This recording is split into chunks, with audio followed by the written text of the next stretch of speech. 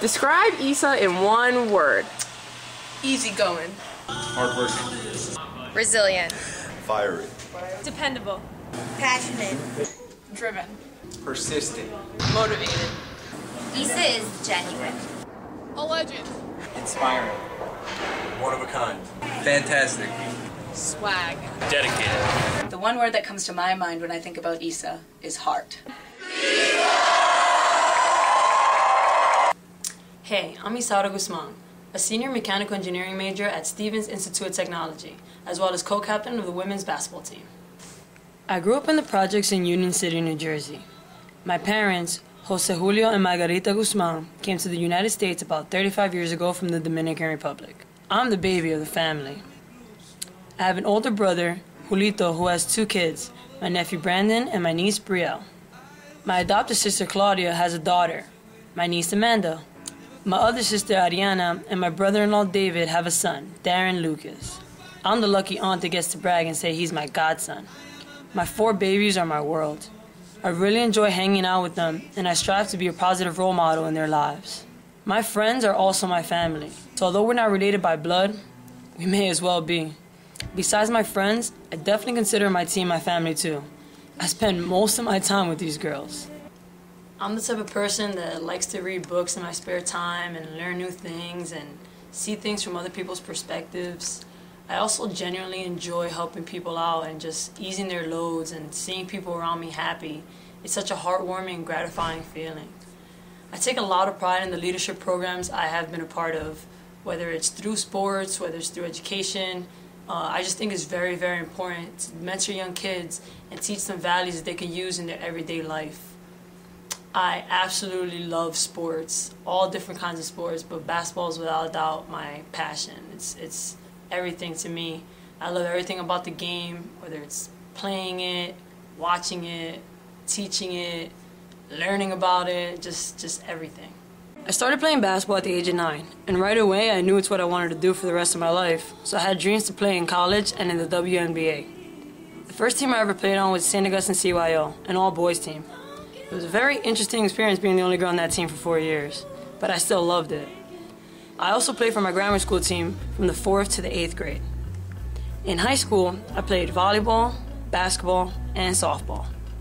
Unfortunately for me, my sophomore, junior, and senior basketball seasons were cut short due to knee injuries. I didn't think I would ever play organized basketball again, especially after tearing my ACL in my senior year.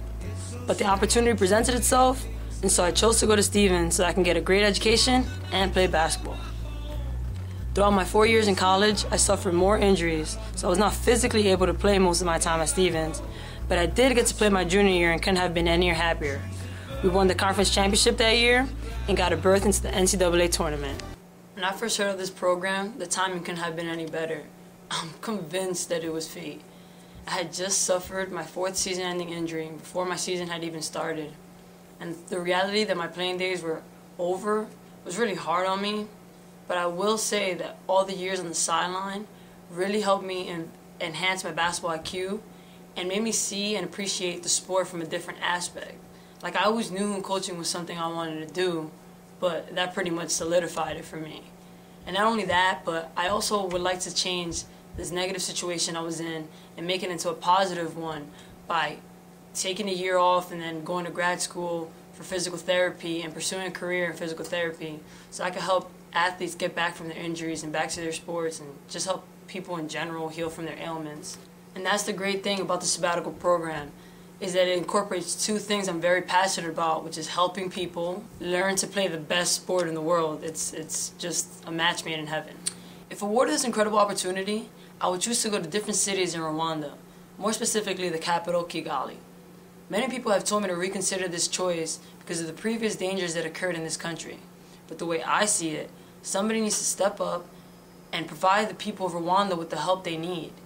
I feel that Rwanda, more so than other countries, is in need of a positive social change, and that's one of the main missions of the Sabbatical program.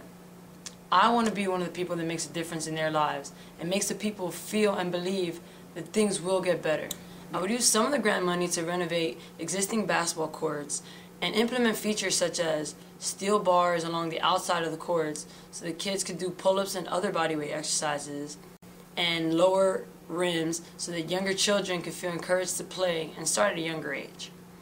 I also plan on running various week-long basketball camps to teach kids on-court skills and drills every day, as well as different bodyweight exercises they can do, and they'll learn lessons in leadership and gender equality throughout the week.